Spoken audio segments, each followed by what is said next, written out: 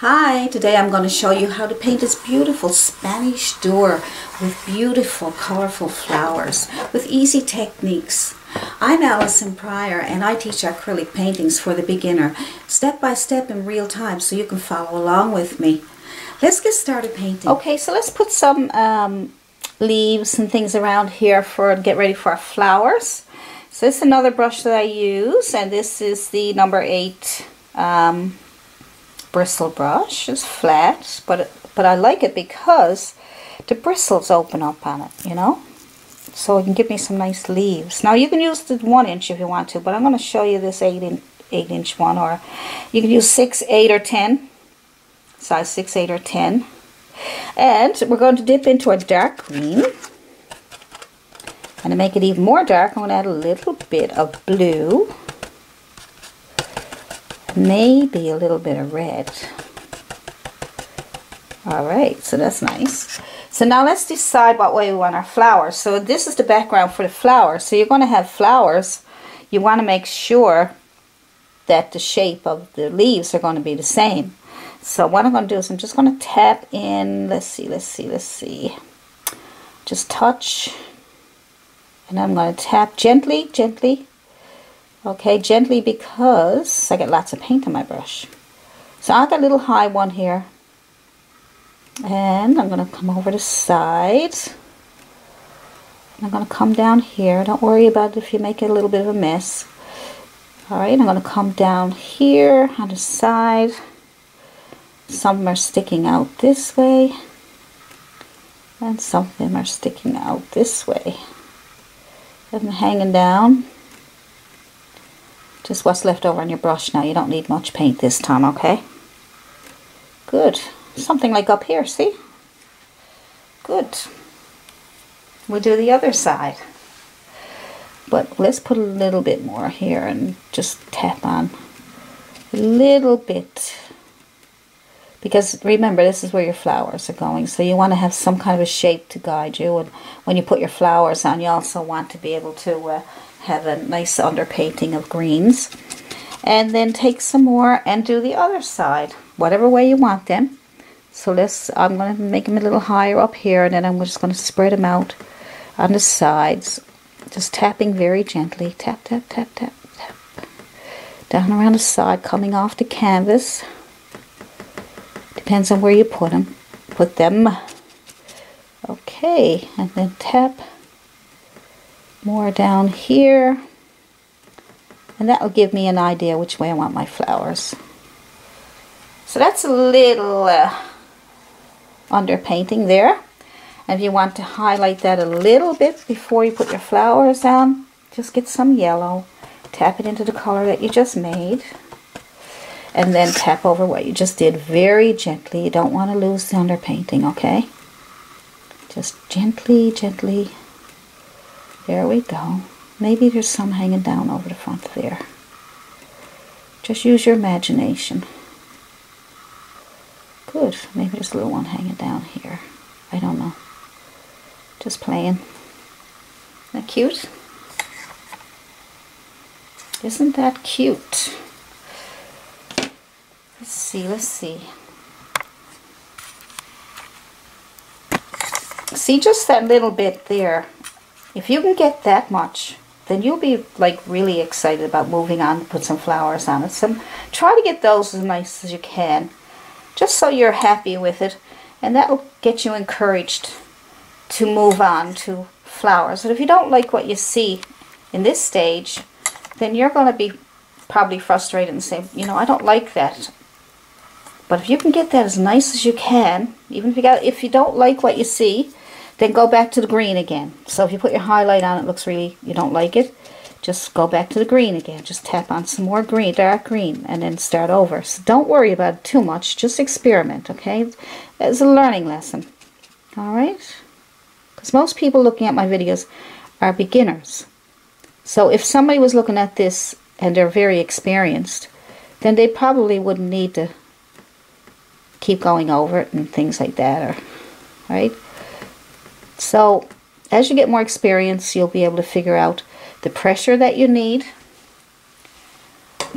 So I only did that very lightly. I lost a little bit of my dark. Okay, so I just noticed that. So I'm going to show you how to fix that. So if you lose some of your dark, go back in with your dark green. Just get some of your dark green back. And then just tap that on top of what you just did. It's okay. See? That brings back some of your darks. Good. Not too bad. Alright. Okay, so I'm just going to use this brush here that I have. Look, you can see that some you can get better, like more. You can put grooves in them. Separate them so that you can get some boards on your doors and cabins and things. So I'm just going to try to put some blue paint on my brush, and maybe a little bit of black, maybe a little bit of red, just to see how that works out. Now if the bristles don't separate, we'll have to separate them somehow.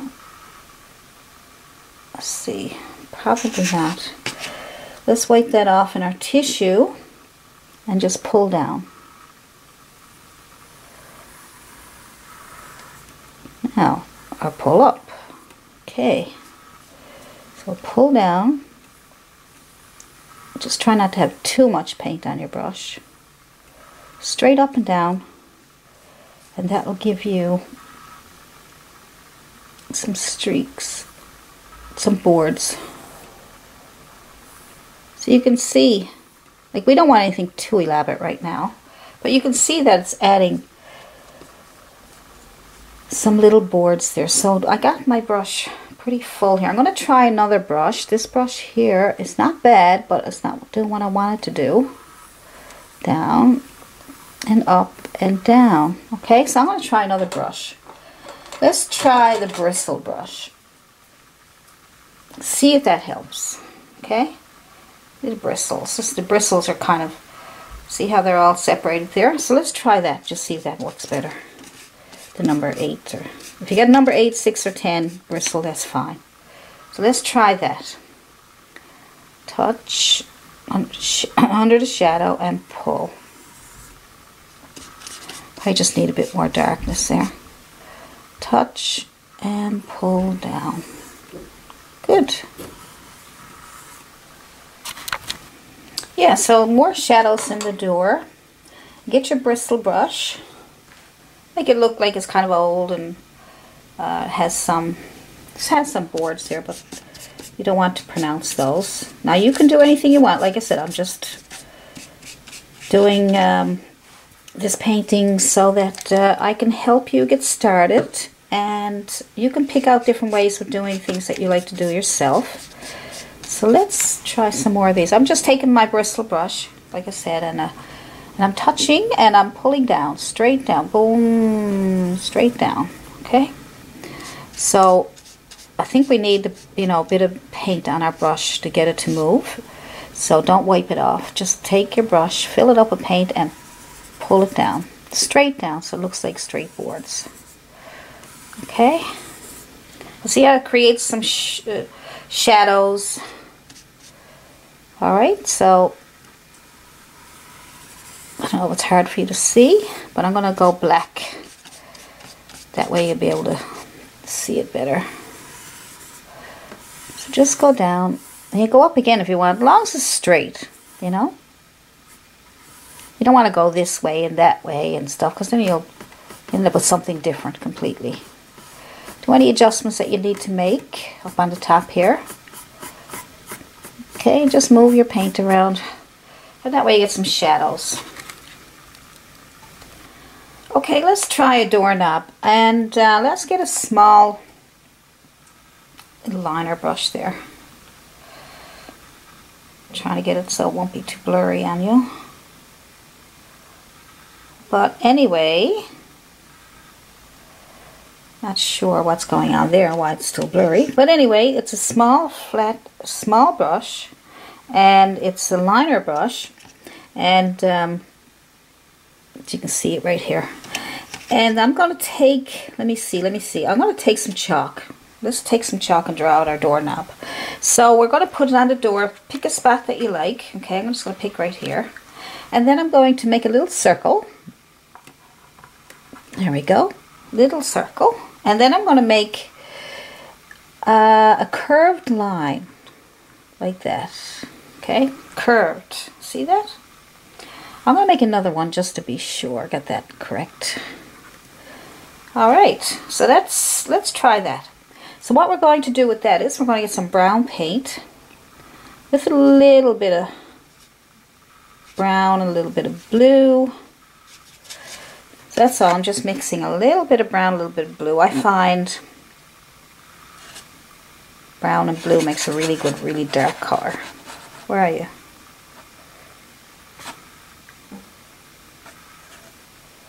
Can't find me. There I am. I could edit that out, you know, but nah. It's a bit of fun. Okay, so brown and blue makes a really good dark color, almost black. All right. I think I had a video on color mixing. So we want to make it nice and dark. If it's not dark enough, add a bit of black just to get even darker. So it depends on how dark you want it. I'm just going to add a little bit of black to mine because I tell you now, I use the bottle paints, and it's harder to get them to do the color mixing as good as I would like them because I use them for videos. They're just the bottle paints, and so if you're using tube paints like burnt umber and ultramarine blue, you'll get a really nice dark color, and cad red if you add a little bit of cad red. So you know, it depends on what you're using. If you don't have those colors, you know, don't worry about it. Use whatever you have on hand. And this, now these lines here, just fill those in so that you got that. Alright, so I'm not going to go too thick there. There we go, we got to start it. And now what we're going to do is, we're going to highlight with a bit of yellow. A bit of yellow onto your brown. Alright, and then you're going to make a highlight on the door. Now remember, the sun is coming in on that side. So just a little bit on there. Good. And let's take some of the yellow and brown and we'll put it in the center. And we'll put the highlight in the center. And that way we get a little bit on the edge. We still need to keep the dark. So we got the edge and the center and the edge. Now, let me fix that for you. Get rid of that chalk line so you can see what I'm doing. Okay. And I'll highlight that a bit more for you now so you can see it. It might be a little brighter on my side, but you highlight it the way you want it. Okay, so I'm just going to put a bit of highlight in the center and up to the side and down to the other side because the sun is coming in. I'm going to highlight it again. I can't seem to get it bright enough. Alright, there we go. So that's just the bottom, where the handle. Okay, just the center there a little bit. Good. So you got the doorknob and the handle, and if you want if you lose your shadow on the side there, if you end up going over, just put it back in. A little handle there, see? Isn't that cute? Okay, there's lots more you can do. You can make, you know, some more locks and stuff on top, but just let's do this much first, and if we need to do more stuff, if you guys want me to do more things with this painting, just leave it in the comment section, and maybe I can add some more things to it that you would like to see done, or we can do another door. So, you know, don't hesitate to ask me to do certain things. If I can't do it, or I can't get to it on time, but at least I'll have it written on my list, and I will get to it eventually. And if I can't do it, I'll let you know. So far we have that much. Nice.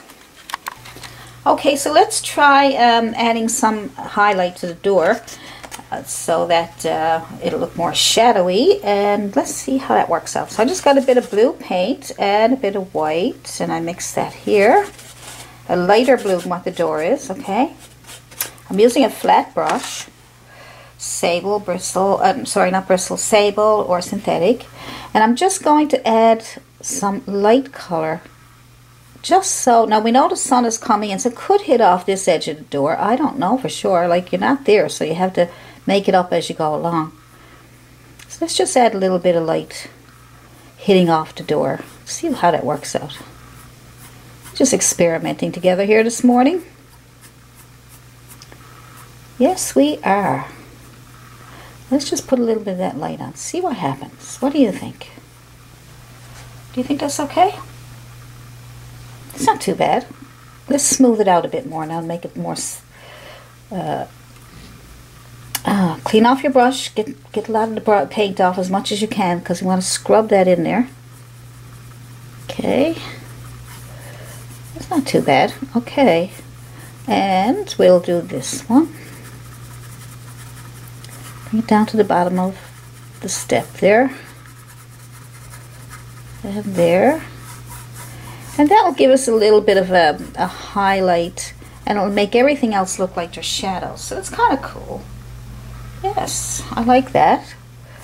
Like I said, let me know in the comments if you like it, or if you want to see something else, or you want to see something added, or if you want to see some kind of flowers added to there. Or I love hearing from you guys. You give me fantastic compliments. You make me feel so good.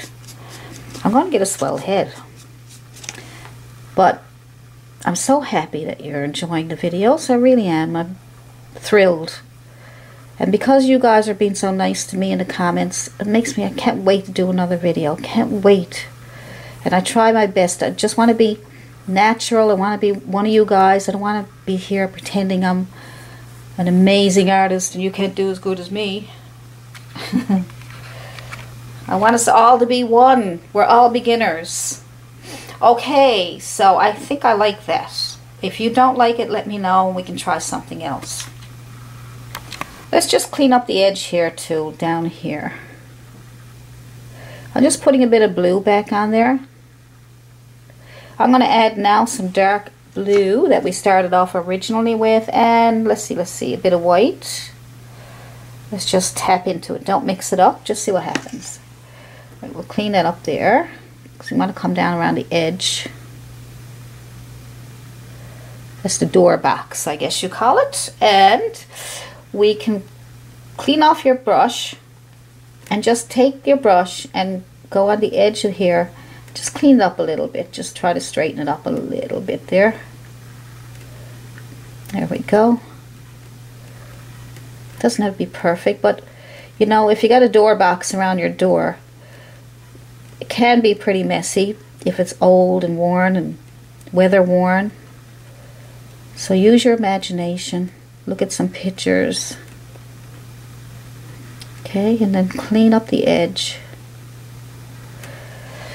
And that will help it stand out a little bit more and look a little cleaner.